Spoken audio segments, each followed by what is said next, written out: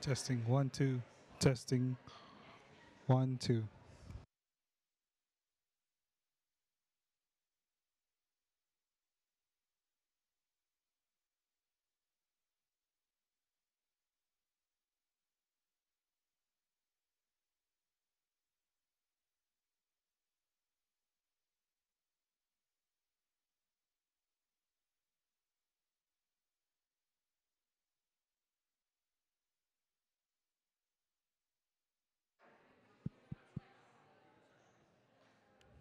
Test one, two.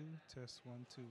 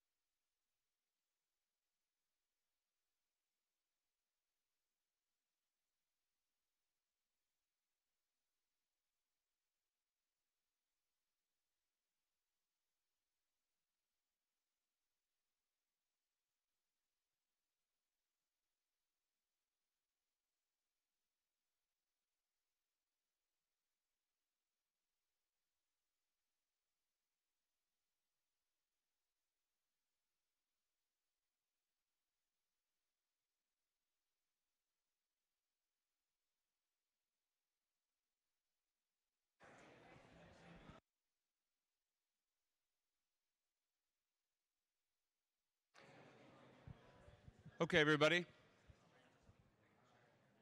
I think we're ready to go. Is it just me, or has this been an amazing, exhausting week? I mean, there's been so many different things going on, so many different activities underway across Singapore, amazing people from around the world. So I don't know how many of you, if any, went out to Expo for FinTech Festival and Switch and lots of different. We had our own Deep Tech Summit yesterday afternoon with some amazing scientists. And so now here we are again in order to try and have yet another amazing discussion with great people. So first of all, as always, thank you for being a part of what we're trying to do at SGInnovate. We're always here to celebrate entrepreneurial scientists building deep tech startups. We think Singapore has an important role to play on a global stage. So our basic premise is we need to invest, we need to build, we need to create. And so part of that is bringing people together to talk about important areas, things that we may agree on, things we may not agree on.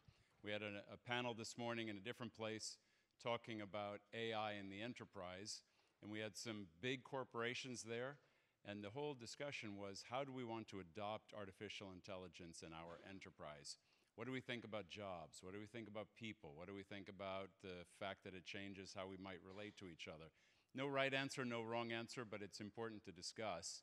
And so that's what we're trying to do now, which is a topic that I hope is close to all of your hearts. It's certainly an area that I'm personally excited about and passionate about. The future of medical innovation could not be a bigger and, frankly, more broad topic because it affects so many different areas. It affects every single person in some way, and I think that's the reason that it's so relevant. Medical innovation, because we have an aging population that needs different types of healthcare, more people need different types of healthcare, and as that population ages, chronic conditions that stack up, and the first thing that used to afflict you was the thing that killed you not so many years ago, and now people can live for decades with more than one chronic condition that's under care and under management. How do we think about democratization of healthcare? More people having access to it so we don't continue to have the widening gap between the wealthy and the less wealthy, or the wealthy and the poor. And so that's a big concern. And what's the role of technology and artificial intelligence and robotics and so on? So there's a lot of very exciting things to explore and discuss, and I think we have, I hope, a lot of engagement from you, because these things count if you're engaged. If you're there just to be purely a listener, that's also cool, but there's something missing. It's always better if you're engaged in asking questions and asking what you're excited about, or in fact, discussing what you may be uncomfortable with. How is my data used? How do I think about privacy, and so on? So, in order to get us kicked off, I want to, first of all, say thank you to Ambassador Margriet Vonno, the Ambassador of the Kingdom of the Netherlands to Singapore and Brunei. And it's great because we enjoy a lot of partnership with the Netherlands, and we do a lot of things together. And I'm reminded that this is the third event that we've enjoyed with Ambassador this week alone. So we've got a lot of very exciting things covering a lot of different areas of technology. And so I wanted to make sure that I first of all thanked Ambassador, and please, if I may, invite Ambassador Vonno to the stage to share your own remarks. And then please be ready, because you know inevitably, if you're here, one of the must-dos is we will get a group photo memory moment. But first, I'll ask the Ambassador to share her thoughts. Please, Ambassador. Thank you very much. Thank you.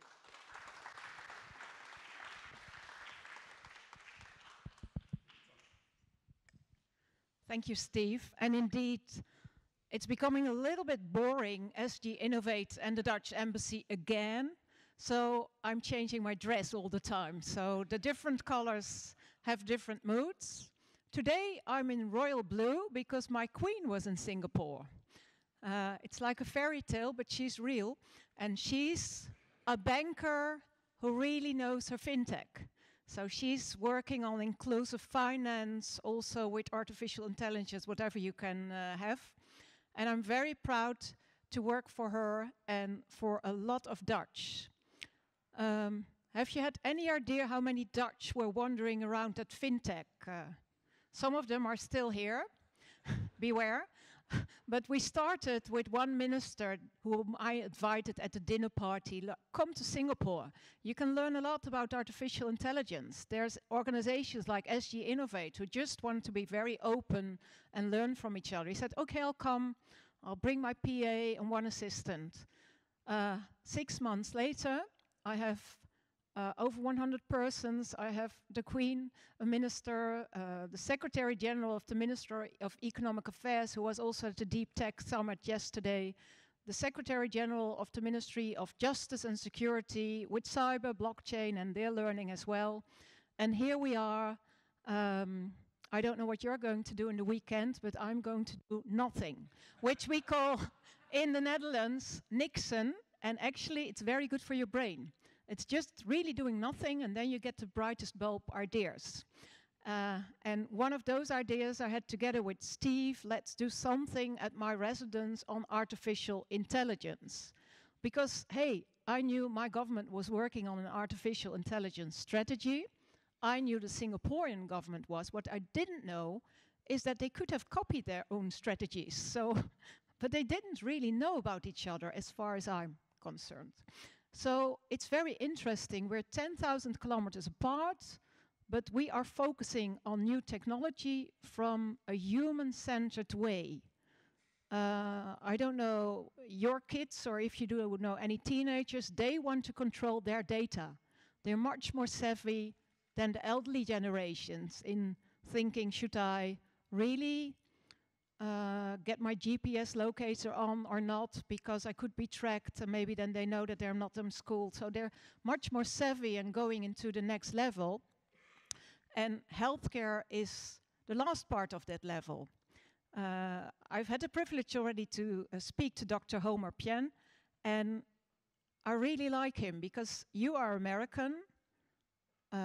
You could come from all over the world. You work for Philips, which is a great company, which is the company that came to Singapore because Dr. Albert Winsemius, who was the advisor to the then Prime Minister, Mr. Lee Kuan Yew, told the bosses in Eindhoven, I'll quit if you don't come to Singapore. So sometimes one person can make a difference. And here they are, still very, very visible in Singapore for the region. But they gradually came to focus more on medical innovation. And I've been to the Singapore headquarters, and sometimes it's like you're really into your own science fiction movie. Like, wow, it's happening already, the things that are possible.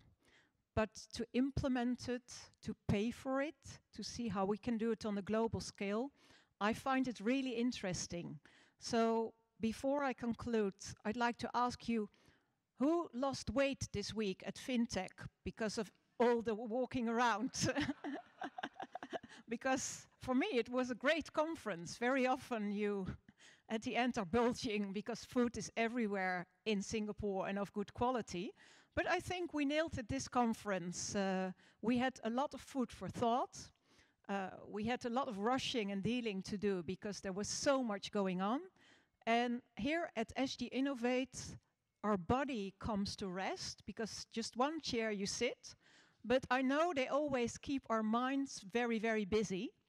And I myself am looking forward to learning more about the latest in developments, both on the technical side and the human side. So I would like to thank you for hosting the Dutch again and still listening. And I'm looking forward to learning more about what we can do with AI in health. Thank you.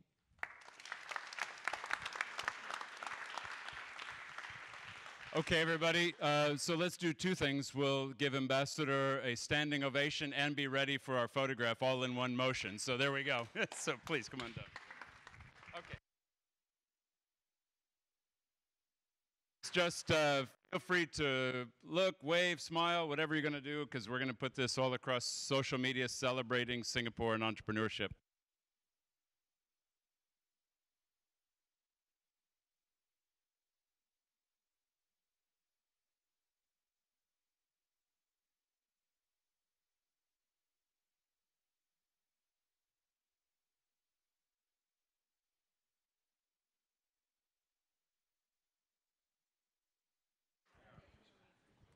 Thank you very much, Madam Ambassador.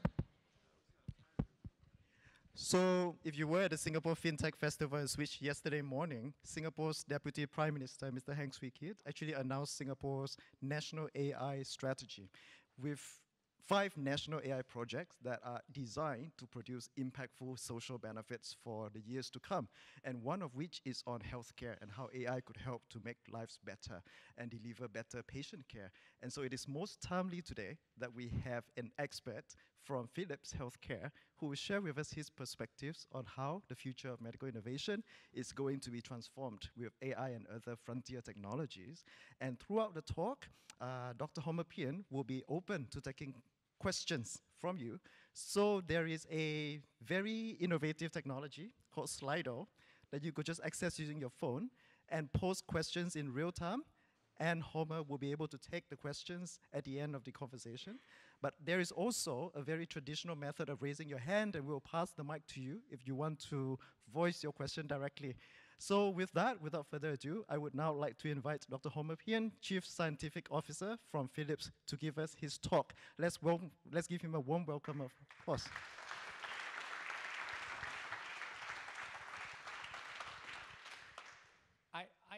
First of all, thank you all for being here. I'm absolutely honored to be here. I do have to confess, I do not have the brain capacity to give my talk, hold on to the microphone, not fall off the stage, and answer questions at the same time. So if you could do it the traditional way by raising your hand, that'd be fantastic. I will do the, what did you call that? Slide something. I will do that afterwards, if that's okay. So with that, I guess I'll go ahead and start. Can we? So what I'm going to talk about today is artificial intelligence and the use of artificial intelligence in healthcare, but really from a diagnostic perspective. And in talking through that, one of the things that I want to try to discuss is, does artificial intelligence actually offer us enough capabilities to answer some of the big questions that we have to resolve within healthcare? So with that, we live in a pretty exciting time. We could do absolute wonders in healthcare at this point. What this particular slide shows is the rate of death as a function of time. So what you could see is non-communicable diseases, communicable or acute diseases, and versus injuries. All of this has been falling steadily over the last 20, 30 years. And there are good reasons for that. Healthcare innovation has done absolute wonders in terms of improving our livelihood. There is a fundamental belief that we have, which is healthcare will benefit from greater access to digital health data. There is a preponderance of data that is available to us, and the amount of data continues to grow every single day. There are data of all sorts. There are data that occurs on a day-to-day basis, and there's also data that occurs in a clinical setting. All of this is fantastic. Having said that, we've also got some pretty significant problems that we have to deal with. So this is data taken from the United States. The US actually wastes approximately $750 billion per year on healthcare. The dominant factors include unnecessary services, inefficient care delivery, and excessive administration costs. The other, I don't actually know where to stand. The other item that is a little bit shocking is the statistic within the US is that we believe healthcare or medical errors account for approximately 200,000 deaths per year. This is an absolutely stunning number, and from a healthcare perspective, it's an unconscionable number. Right? So medication-related errors account for almost half. Errors related to diagnosis, that is incorrect, delayed, or omitted diagnosis, account for about 14% of the deaths. We have major health care problems that we need to deal with. 1 out of every 3 people will be diagnosed with cancer in their lifetime. There's more than 500 million people around the world suffering from respiratory diseases. These are all pretty scary statistics that we're talking about here.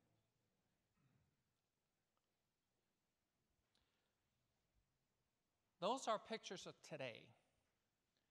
That's nothing compared to the scariness we're going to see in a few more years. What you see on a global basis is the red curve represents the number of people that are ages 5 or under. The blue line, because we've done so well in healthcare, represents the number of people 65 or older. If we look at Singapore in and of itself, the ratio of elderly people to working age people, the working age people are the people financially supporting the elderly. The ratio of elderly to working age adults in Singapore is 1 to 5 in the year 2015, and by the time you get to 2030, it's 1 to 2. These are absolutely stunning statistics. What are we going to do about this? When you look at it from the healthcare perspective, there are very profound dynamics that are shaping healthcare. Aging population we just talked about, global resource constraints, increasing consumer engagement, complexity of diseases and treatments.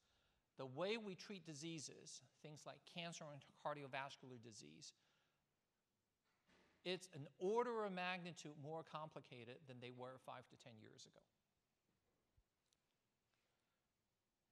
We believe that artificial intelligence and digital health will enhance the people who use them, will adapt to the context, and are embedded into people's workflow and daily environments. These are sort of the necessary factors in order for these things to make a dramatic difference. So what I'm going to do over the next few slides is to really go through some very fast examples for you. The way we're going to talk about this for today is we're going to start off with radiology. We're going to start off with medical imaging. Radiology provides non-invasive localization and staging of disease, and approximately 70% of all patients receive at least one imaging study in the developed world.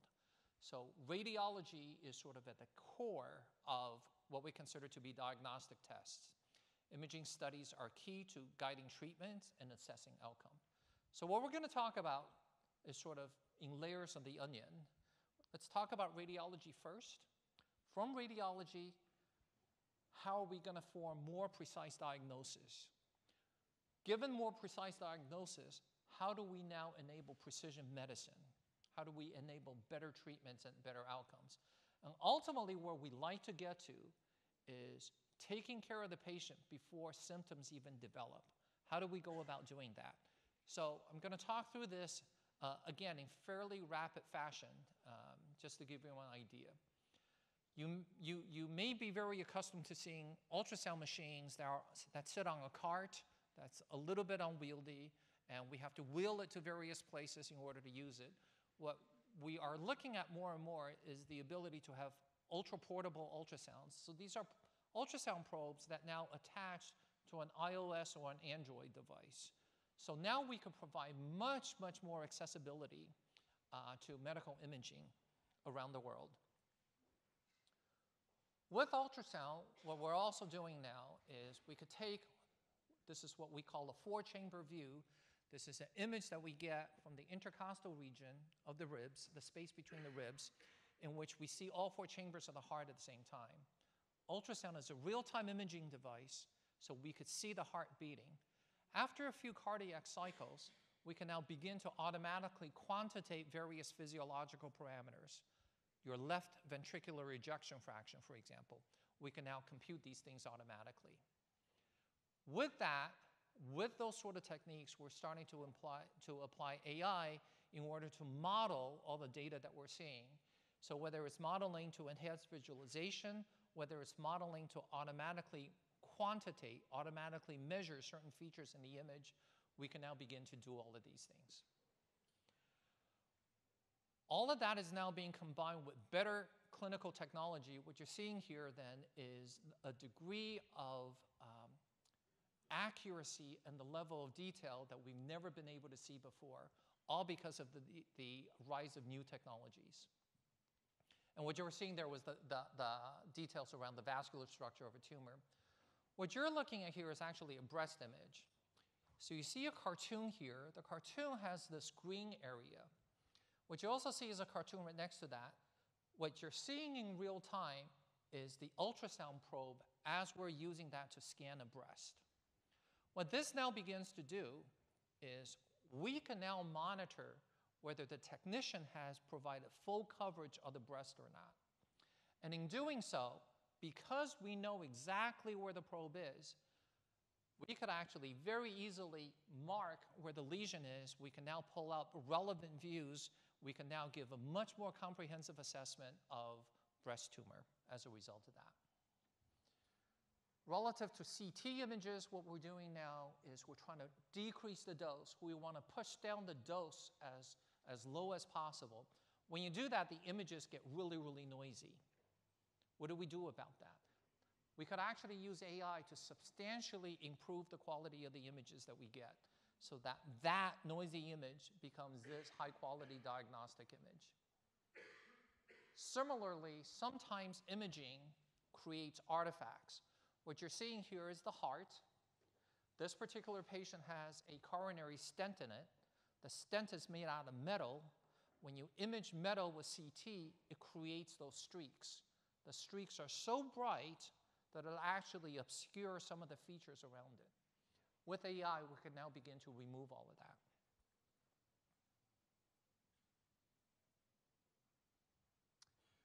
Here is an example of something that's actually very hard to see. In this particular case, the patient has lung cancer. With this particular patient, we do a body scan. We try to make sure that we don't see tumors anywhere else. And when you look at the data looks beautiful. The patient looks perfectly fine relative to the other organs. As it turns out, this patient actually has metastatic disease that you could see within the vertebrae.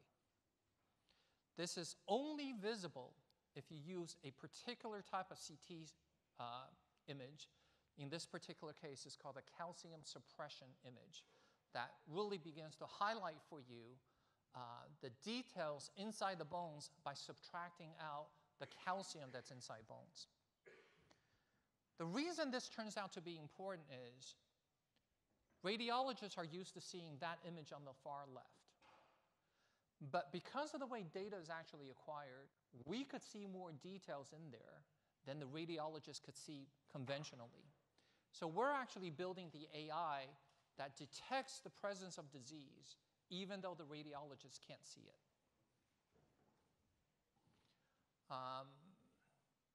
And the presence of the cancer, presence of the metastases are also confirmed in MRI scans. Another thing that we're doing right now using AI, for those of you that have been inside a MRI machine,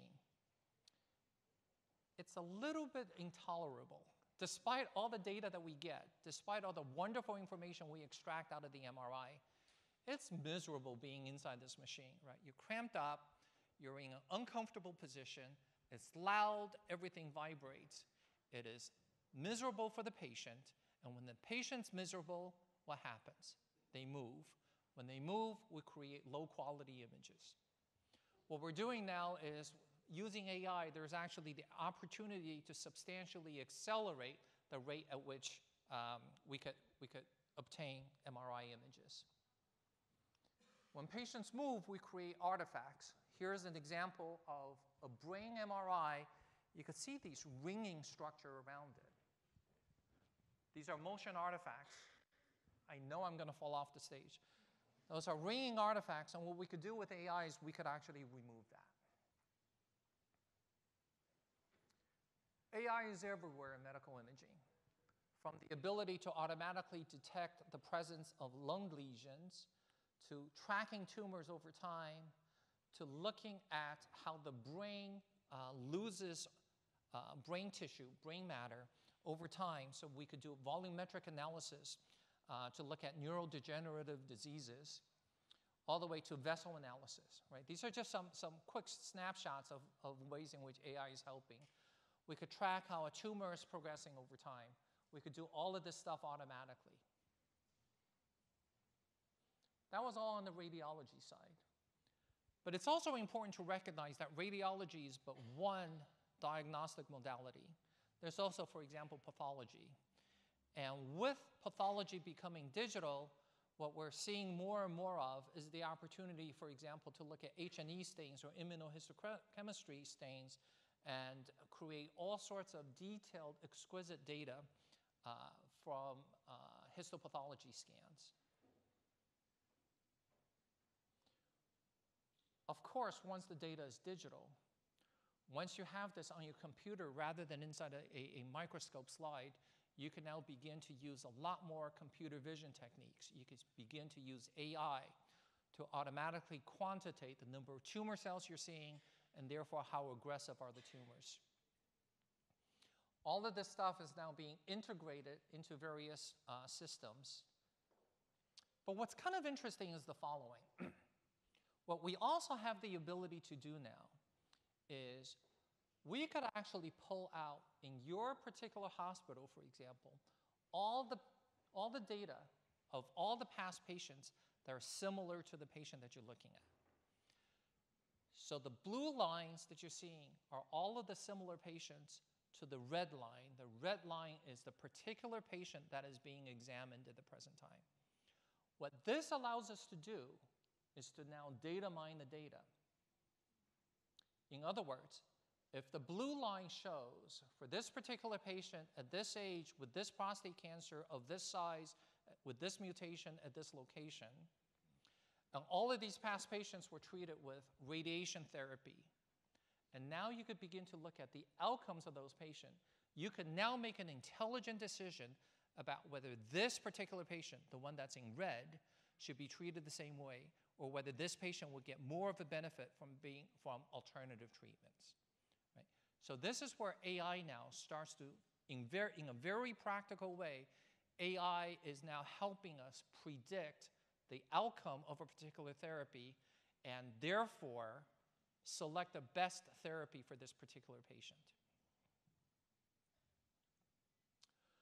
We also have AI running in interventional systems. So one of the things that we're looking at right now is, for example, if we put a stent at a particular location, how would that impact the outcome of the patient? How would that change blood perfusion to the heart, right? That's an example of, again, being able to be much more predictive of the therapy that we're imposing. This is what we call a floral study. We're running a catheter, so we make a cut here. We thread up a catheter and send that wire around the coronary vessels till we get to the place where we need to go. What should be apparent to you is it's very hard to see actually where the blood vessel is. Therefore, what we've done using AI is to actually augment that view so that you actually see exactly where you're going, so you know how to thread your catheter through the coronary vessels.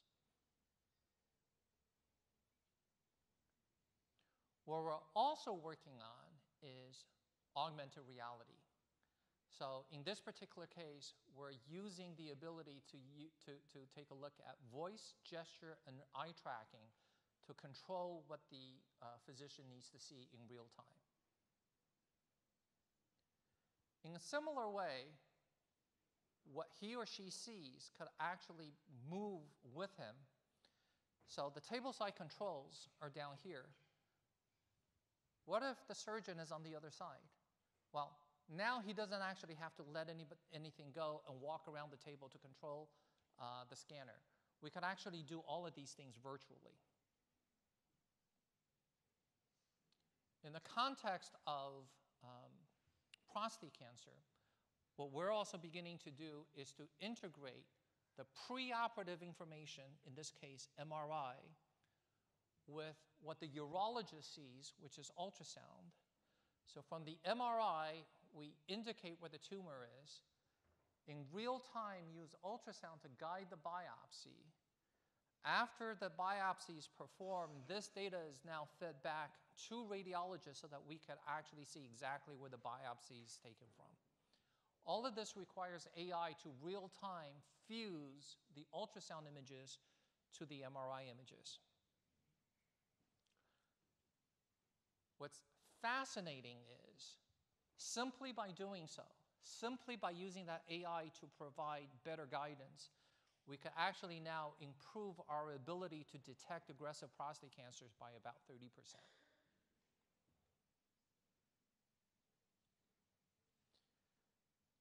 So we've talked about radiology, we talked about the integration of radiology with pathology.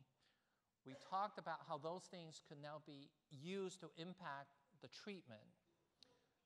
Wouldn't it be nice if we could actually say something intelligent about how the patient should be treated in the first place? So in this particular case, this is what we call population health. By looking at population health data, we can now begin to focus our attention on the patients that need the attention most. So we're able to cut healthcare costs by about 34% at this institution. We could cut readmissions rate. We could reduce the length of stay. We could reduce the number of hospitalizations. All of these are necessary steps in order to reduce the cost of healthcare. It's also important to recognize that AI is still at a very, very early age. What will happen is there's going to be lots and lots of people developing AI. So what needs to happen is we all need to start developing ecosystems that allows everybody's AI model to be incorporated. Okay? This is a fairly new concept for industry in the sense that industry historically likes to keep everything proprietary. But I think for certain things, those days are sort of over.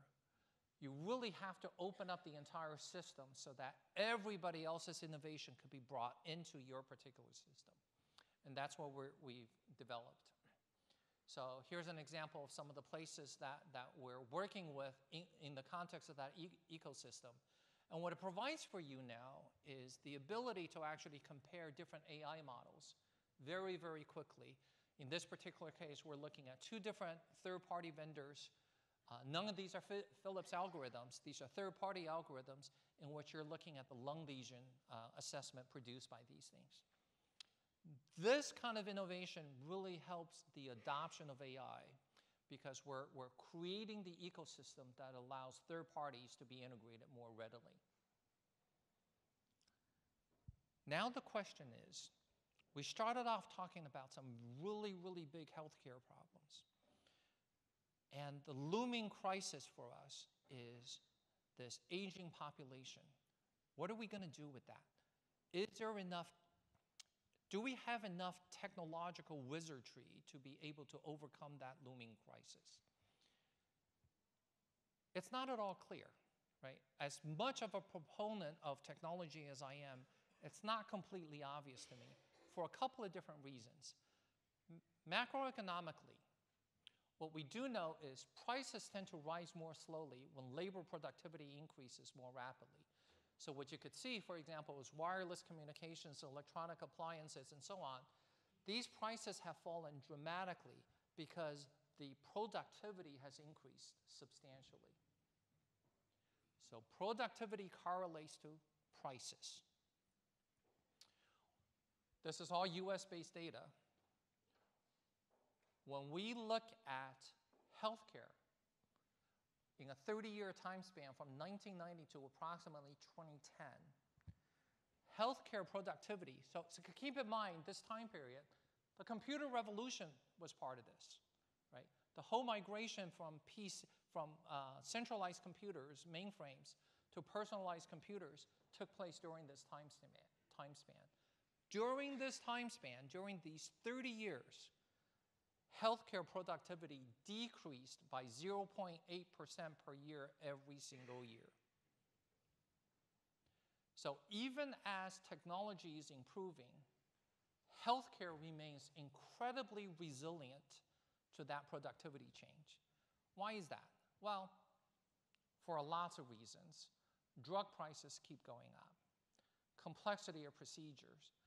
And frankly, it's not at all obvious to me that when you go talk to your physician, you want to shrink that time more and more, right? There's certain things that can't be shrunken any more than they are today in the healthcare environment. Those things put a ceiling on how productive we could really be. Let me give you a second example. We look at, so this is data actually that came from a colleague of mine over at Siemens. When we look at how money is spent in the US healthcare system, category A, we spend $130 billion. These are healthy patients. They account for 160 million people. You get to early stage disease, we spend $800 billion on 110 million people. Until you get end stage disease, the most severe disease, we spend $100 billion on 2 million people. What does this actually tell us? Now, take an average. When a patient is healthy, they cost $812 per patient. Early stage disease, they are an order of magnitude more expensive. When you get to end-stage disease, they are another order of magnitude more expensive. The earlier we could detect, the earlier we could treat, the cheaper it is for the healthcare system. That's really the point of this slide. So while we're very, very excited about AI, it's not at all clear to me that the things we're developing today are sufficient. What we absolutely need to look at are things like digital twins. Digital twins are going to be detailed models, digital models of the anatomy, of the physiology, and of the pathophysiology. With these models, what we expect to do is get to the stage in which we have a single patient view that's supplemented by AI. So we have data for a particular patient. We have a digital twin running in the background. This digital twin is looking at all the data that's available for this patient, the genomic profile, the imaging studies, the family history, the clinical and behavioral history, lab tests, your diets, your exercise rates, all of that data. All of that data comes in here. The AI is running continuously. We have to get to the stage in which we're not simply waiting for symptoms to arise before we start taking care of the patient. We have to get to the stage in which we have predictive analytics running continuously so that once we see a trend, a negative trend happening, we begin to take care of the patient at that point. Okay? By the time we actually wait for symptoms to arise, the cost has gone up considerably. That's where AI really, really needs to get to in order for us to have an impact on the big looming healthcare questions. That's really all that I have. Artificial intelligence and digital health, they really do represent fairly dramatic opportunities to improve healthcare in general. The goal for using AI in healthcare is really to deliver more definitive diagnosis, more precise therapies while lowering the cost. But in order to have sufficient impact on the cost of healthcare, dramatic advancements in earlier diagnosis must occur. We do believe AI plays a factor in that. That's really all that I have. I'm happy to entertain any questions.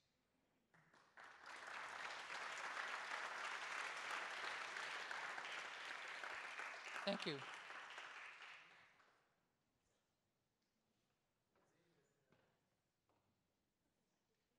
Oh, please.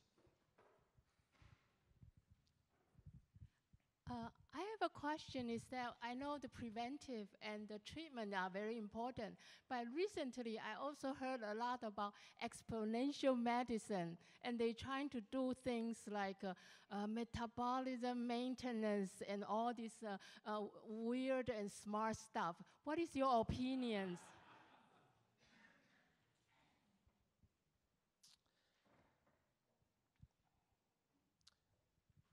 My personal opinion is that I am very much driven by data. I want to see evidence that something works before I really believe in it. I don't think the evidence is there at this point for some of those techniques. Now, having said that, I'll also give you a counterexample.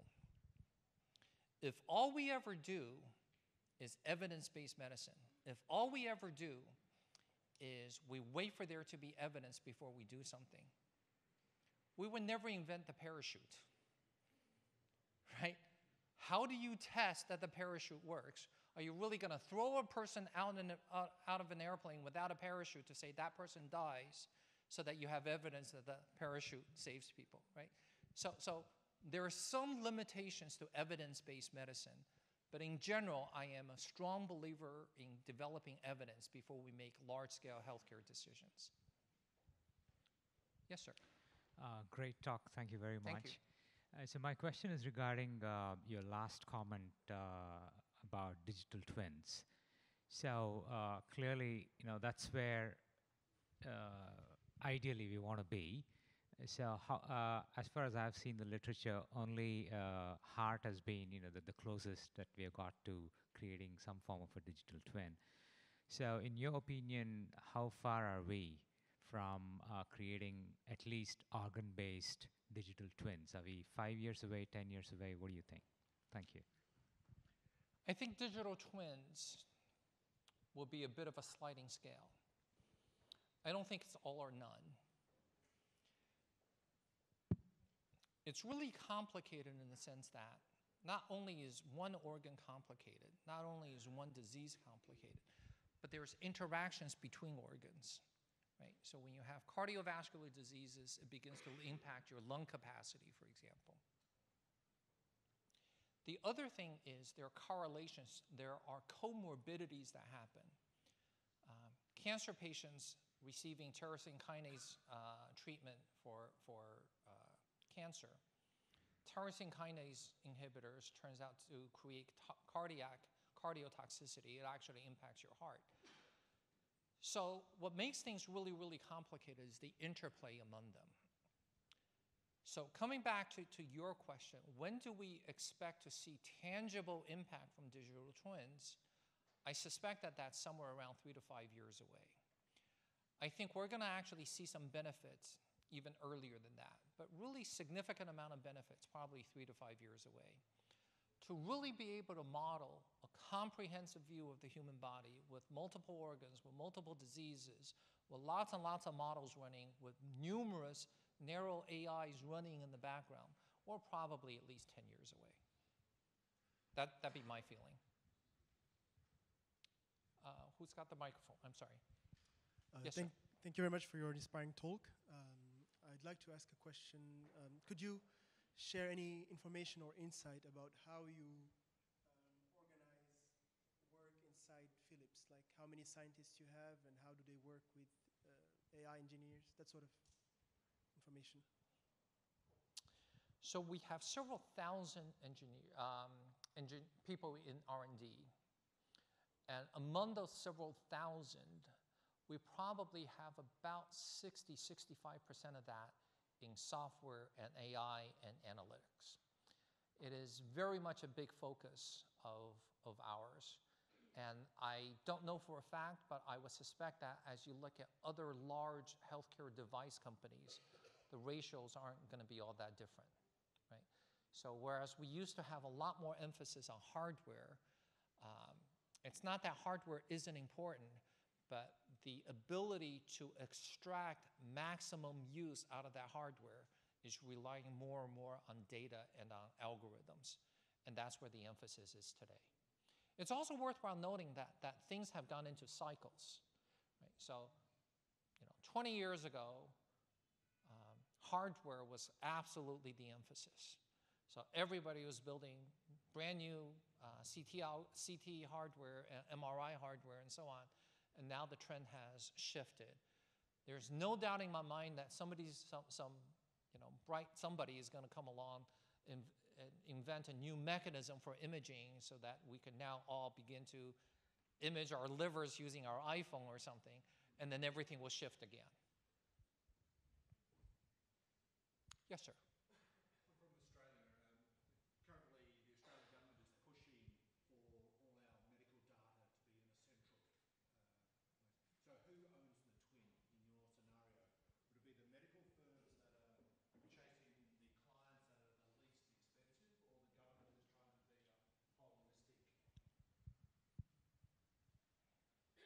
Next question.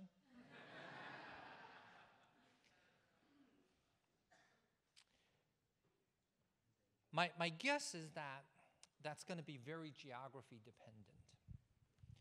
So in Europe, the patient owns their own data. In the US, healthcare institutions own their data. And the notion of ownership, I think, has substantial implications for the question that you're asking, right? So somebody builds a mathematical model, but that model is run on my data. So the output of that model, who actually owns that? That's fundamentally what you're asking. I don't have a clue. I think that it's going to be several years before the various medical legal systems around the world catch up to where innovations are going. I don't think there's a straight answer to that at all at this point. I'm sorry I can't give you a better answer. I don't have a crystal ball to figure this out. All I know is this is going to be an exceedingly complicated question to answer. Yes, sir. You touched on a very important point a couple of times in your presentation, which is around prevention. But it seems that most of the money, anxiety stuff is happening in diagnosis and treatment. What are the bright lights you see, or innovations or advancements you see that are very exciting in prevention, pre-diagnosis? So the story that we'd like to say is, again, using the US as an example. We know how to cure cardiovascular diseases. If I could get everybody to eat less, exercise more, and stop smoking, we could decrease cardiovascular diseases by 50%. But people don't do it, right? Everybody wants a happy little pill that takes care of their problems for them. Prevention has to start playing a much bigger role. I'm in this community. I know what I should be eating on a day-to-day basis. But boy, when I get home and see that pizza sitting there, it sure is tempting to go ahead and eat as much of that as I can. The short answer is, I don't know what the limitations are to prevention because of human nature.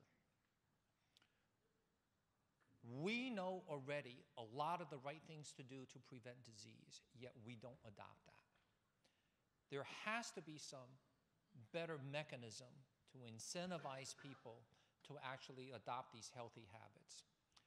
I haven't seen those models yet. I don't think we've really truly invented what those things are. I would love for the startup community to actually come up with some brand new ideas.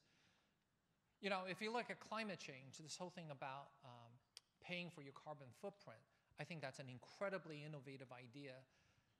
It probably hasn't had the impact that we wish that it would, but it made people cognizant about their carbon footprint, right? So awareness is sort of the first step. I'm hoping that somebody comes up with a brilliant idea on the healthy living, on the prevention side, that would do something similar to that.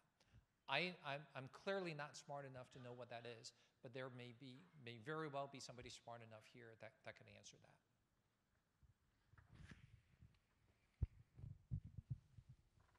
Is there anything on this? You look. Otherwise, I'll fall off the stage. Are there any other questions?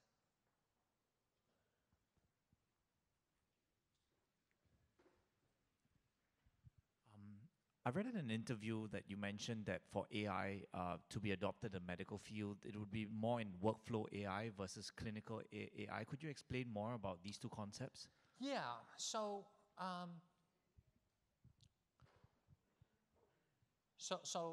I'll rephrase your question a little bit. So in the context of what you just said, I would rephrase your clinical AI by the term AI that requires regulatory approval and reimbursement. Reimbursement takes a long, long time. So in certain complex healthcare systems, a clinician is reimbursed for the work that they do.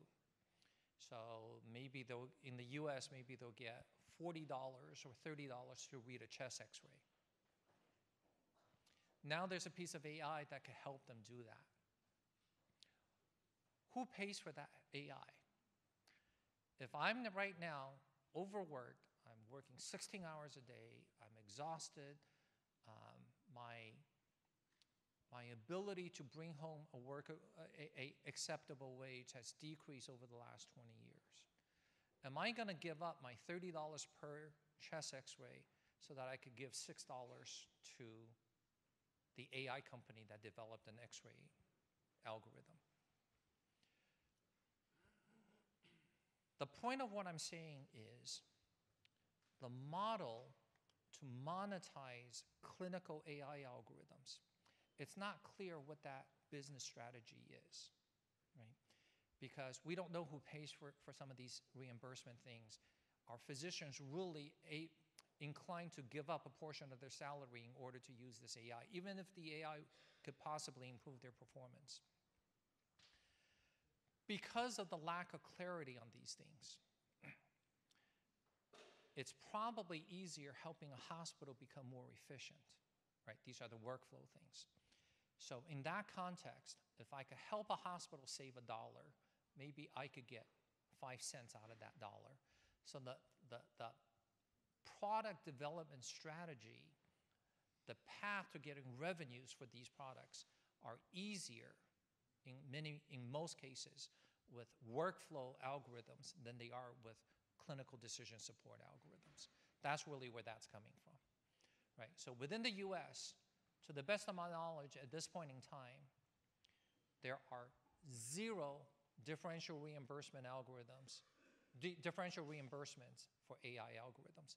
In other words, what you want to do is, for a company developing AI, you want there to be some extra reimbursement for the AI that you've created. Otherwise, nobody will ever pay for it.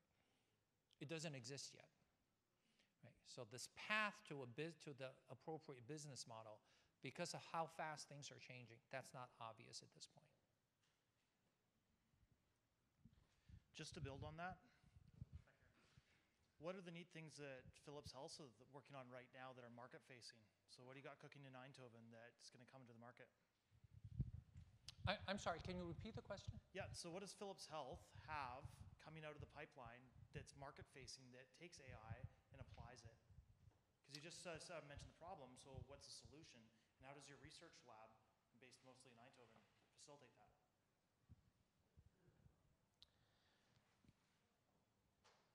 So from our perspective, we at this point in time already have in excess of 100 different AI things running in our existing products. And we're continuing to develop more. The question is, are those developmental activities going to be strong enough, going to be cost-effective enough to really overcome the looming crisis in healthcare? In my mind, the answer is not a chance, right? So we are embarking on these digital twins. We're working with the community to develop better and more sophisticated models. So there is an academic institution in the US, for example, that actually have exquisite models for cells and the rate at which they're replicating over time as a function of their receptors and which receptors are activated. Now, you can imagine I now take those models and I incorporate what we know about tumor cells. Now I can figure out the rate at which tumor cells are growing, and when tumor cells get dense enough, I know what I could begin to see using imaging. So when I actually take an imaging measurement, I can actually say something about the presence of tumor cells, how dense they are, and if I know something about the receptors, I can know something about the rate at which they're replicating, right? So these models are actually very much being worked on by the community at this point. We need a lot more attention on developing those models. But all of those things are in flight as we speak. Yes, sir. Yeah, thanks for excellent presentation. Also relating to all this is, in order for the AI and AI models to work, you need good quality and quantity, a lot of data. So you have one of the strictest privacy law, right? So how do you overcome that? So relating to that, I think you can take out the names, anonymize the data so that you can do it without knowing the patient names. But in many of the medical areas, right, how do you tie the two and how do you overcome that so that at the end of the day you do build the best AI model? Can the two of you get together so that you go to a different corner of the room? Great question. I think what we're going to see is sort of a bifurcation. And the bifurcation will be the following. For small, limited studies, it'll be fine to enter into certain agreements with healthcare institutions to have their data anonymized so that they could be operated on. Right? That's sort of one model. Ultimately, for large-scale AI deployment, you have to test it on huge amounts of data. And in those cases, it's going to be very, very difficult to move the data into a centralized location. The alternative technique is what we call federated processing. So you take a piece of AI, you develop some initial model, you train it at site 1, you train it at site 2, you train it at site 3, you try to do this in parallel. You then aggregate them all back. You now have a combined model that you trained on. You now send it back out again, test it again, until everything converges. Right? That way, the data is never moved. You never violate the privacy concerns. To the best of my knowledge, that seems to be the only way in existence right now to really overcome the issue that you're talking about. Right? We're going to be many, many years off to having large-scale, fully anonymized, well-curated repositories. Those are far and few in between. Short of that, we have to do these federated techniques. Doctor? Yes, sir. Not surprisingly, SGInnovate is positively biased in favor of AI startups working on health-related problems. But one of the things that we're thinking through, how do we bridge this concept of trust? So today, the patient-doctor scenario is, you said it's this way, and as a general statement, I trust you because you're much more well-educated and much more experienced than me, so let's go with that plan. Some people might like to understand more, but generally it's, okay, doc. How do you anticipate a future in which, we don't see the future in which AI, quote, replaces, but always supports, assists. So will the future be something where that trust has to be implied and imputed to the AI engine, or because the doctor is always the last meter, the face, that it doesn't really matter what's happening behind the curtain, sort of the Wizard of Oz type scenario. So as long as the doc is the person sitting in front of the patient, can he or she be 60, 70, 80, 90% augmented and supplemented by AI, and this concept of trust is a non-issue because the person's always relating to the doctor, or do we have to think about the trustability of the AI in order for patient adoption and doctor adoption to become more believable? In my opinion, in my personal opinion, I think it's going to be both. I think that companies have to take a heck of a lot more responsibility for the data that they're using, for ensuring that there's no bias in the data, for the security of the data, for ensuring that the data is fully anonymized, for publishing how you validated the data, for just all of these privacy and security concerns. Right? Now, I would also say, I'm just hoping my CEO doesn't shoot me for saying this. I would also say that one of the things that also needs to happen is the punitive damages has to increase substantially for companies like Facebook and so on to actually begin to take privacy much more seriously. I think that's issue one, right? The second issue is, as you said, there's a man in the loop. The man ultimately makes the decision. I think we're rapidly approaching the time in which there's going to be so many decisions made that having a man in the loop is not always a possibility. Relative to human nature, we recognize that there are drivers that kill pedestrians around the world every single day. Yet in a self-driving car, the car kills one person, the entire industry stops, right? We are much, much more tolerant of human error than we are of machine errors. So there's a culture change that also needs to happen along the way. So how quickly would it take for us to get there? I don't really know. I do know that we're all for those of us developing AI, we're all very, very worried about the liabilities associated with these things. Even if we say this particular AI needs a clinician's approval before you do something, right? We're all striving to make this so let me give you a concrete example. Let's say that we develop a lung lesion detection algorithm that's pretty good at identifying which lesions are cancerous. But a radiologist still has to make that diagnosis. Over time, we improve that algorithm. That algorithm gets better and better and better. There will come a day when that radiologist is going to trust that AI so much that that AI de facto is making the decision, even though that was never the intended use. At that point, I mean, so everything you said is right, but there's going to be a very logical evolution in which, despite that safety net, how it's actually going to be used will be very different, right? So those days are coming, I'm sure of it. Yes, sir.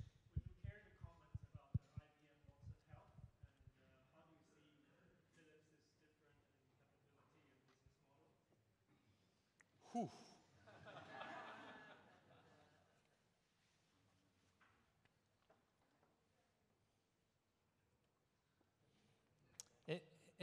It's going to take a while for me to come up with a politically acceptable answer to this. I think IBM Watson, IBM Health,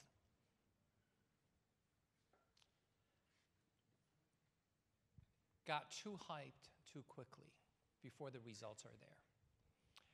And given some of their spectacular failures, it's created a lot of distrust in what they're able to deliver. Over the long run, I am absolutely confident that they're on the right path, they will do the right thing, and the AI will be very, very useful. But it's quite clear that it's been overhyped. It's quite clear that as of today, it has not met expectations. And I think that's actually a very good reminder for all of us in this community that what we say, we should be able to back up with data, with actual things. We shouldn't let marketing run ahead of the clinical and the science and the R&D. So that's sort of my semi-politically correct answer. How many people in the room are from IBM? So I mean, the way I would, yeah, no, but I think everybody has a specialization. So another way you could think of it is, gee, Philips Health is very focused on excellence in healthcare, and IBM's focused on a wide range of things, including healthcare. That's right. I think that's absolutely true. I mean, I don't know if you wanted to make any comments about. On a personal level, as a co-host, I'd like to keep it focused on not sort of company against company, right, but this idea of where are we going as society and humanity and so on. Yeah, and that's exactly the point. I mean, I think that Philips, again, I would say that we have hundreds of products already that embeds AI. I think that Philips is being very, very practical about how it promotes AI capabilities, and that from my perspective, AI is not the answer. AI is not the panacea to all sorts of problems. AI is simply a technology. It is an enabling technology. It'll allow us to do a lot more things, but we have to be awfully careful about how we use it, where we apply it, and the limitations of that technology. I have, oh, please. one other question before, but make sure everybody has their question first. Yeah, hey, thanks for the talk. My name is Izhar. I'm from the NUS Enterprise, where we commercialize the research from the university by creating great deep tech startups. I see the title is The Future of Medical Innovation, and I'm quite surprised that the focus is more about, or almost only about AI without the underlying materials that are also part of the medical innovation. Putting that aside, my question is about the willingness and the framework by which Philips engages with early stage startups. So I have with me a couple of early stage startups. One is developing very unique materials for low dose X-ray imaging. The other one is for membranes, 2D membranes. And my question is, how willing is Philips to engage with this type of early stage startups, and how patient are you?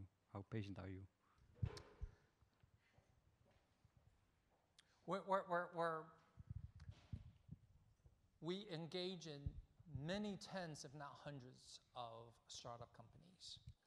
We actually have an entire program in which we work with startup companies that may not have as deep of roots in healthcare and helping them build better propositions and so on and so forth. So we're absolutely committed to this sort of part of the ecosystem in which there's new technologies coming in. We're very excited about startups. We invest in startups. We work with startups. We license their products and so on. You know, so all of the traditional things. What was the second part of your question?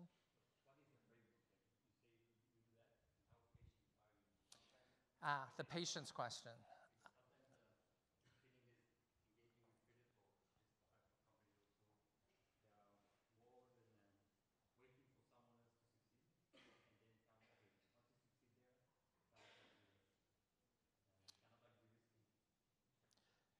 De-risking is a big part of the process.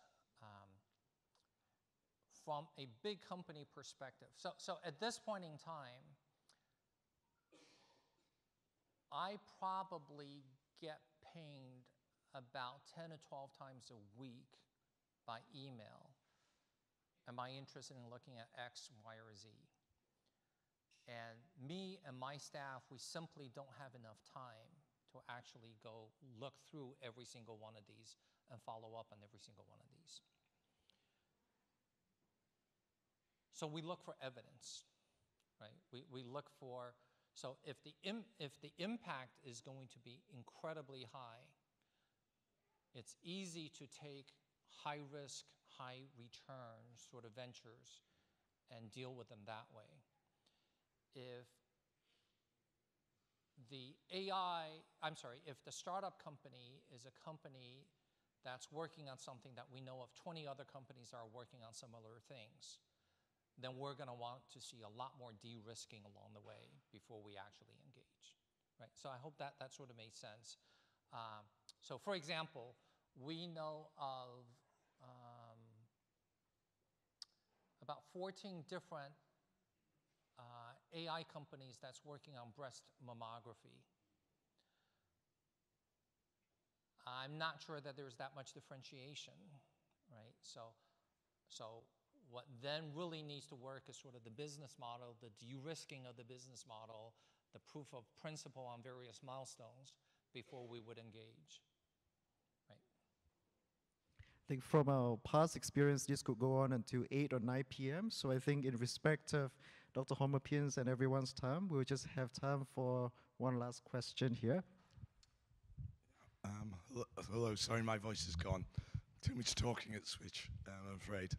The question I'd ask you is, what role do you see for digital therapeutics, which is the big new trend in you see startup companies coming through, some of which are getting quite large, which are related to how do you apply data to better application of therapeutics? And is that something that Philips, you've talked about diagnosis, giving more precise therapies, but there's the other aspect of the digital therapeutics companies. So can you be more specific about what digital therapeutics means to you? No, I was hoping you were going to do that for me. I've heard presentations by digital therapeutics therapeutics companies. And I guess it's about better compliance by patients and better understanding of patient outcomes because of the way in which drugs are used by patients. So it's not just compliance, but it's taking a holistic view of the patient and the drug, and trying to combine that data together, I think, is the way I see it anyway. So digital therapeutics means a couple of different things to my understanding.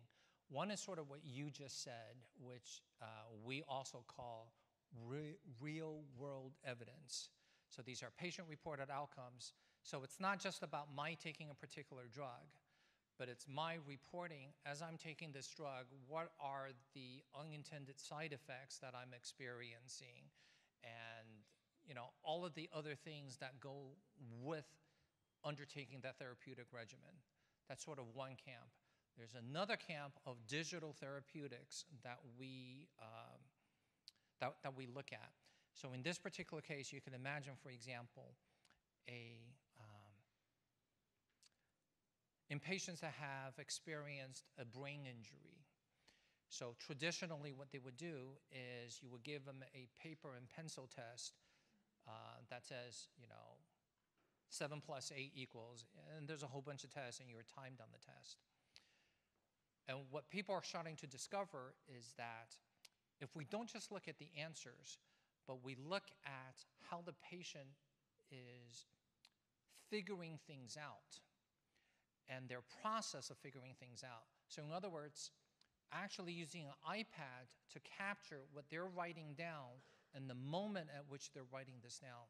This now actually provides much richer data about the time course evolution of the injury and therefore how they're improving over time. Right? So that's sort of a different case in which the digital capture allows us to actually be much more, allows us to be much more holistic about the treatment that they're experiencing. So there are multiple contexts to what you just said. On the basis of the examples that we're talking about, we're absolutely thrilled about these things. I think the evidence is still accumulating on how useful they really are, but intuitively they seem rational in how they're being used, and therefore I think we're wholly supportive of it. All right, thank you very much, Dr. Homer Pien. Once again. And of course, it's been an incredibly insightful talk, and I want to once again thank you, Madam Ambassador, for joining us, as well as our friends at the Netherlands Innovation Network, Natalie and Astrid, for having a very, very good and exciting week between Singapore and the Netherlands. And thank you to everyone for joining us and staying through everything here. There's been no question posted on our online platform because everyone has been paying full attention to what Homer has been saying. Thank you for joining us and have a good evening.